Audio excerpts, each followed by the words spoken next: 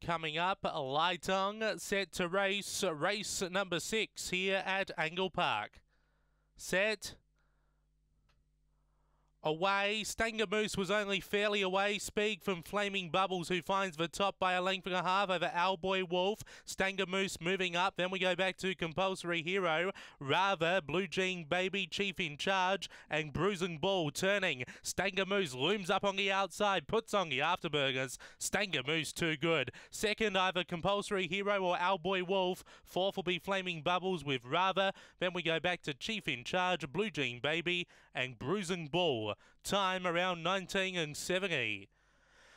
Stanger Moose, the favourite, too good here for trainer Clint Trengove. Number 4, the Blue Dog, gets up 1980, 4:49, 7:69 early, with that run home in 12:11. Second will be number 3, Compulsory Hero, for Clint Trengove. So Clint getting the quinella there.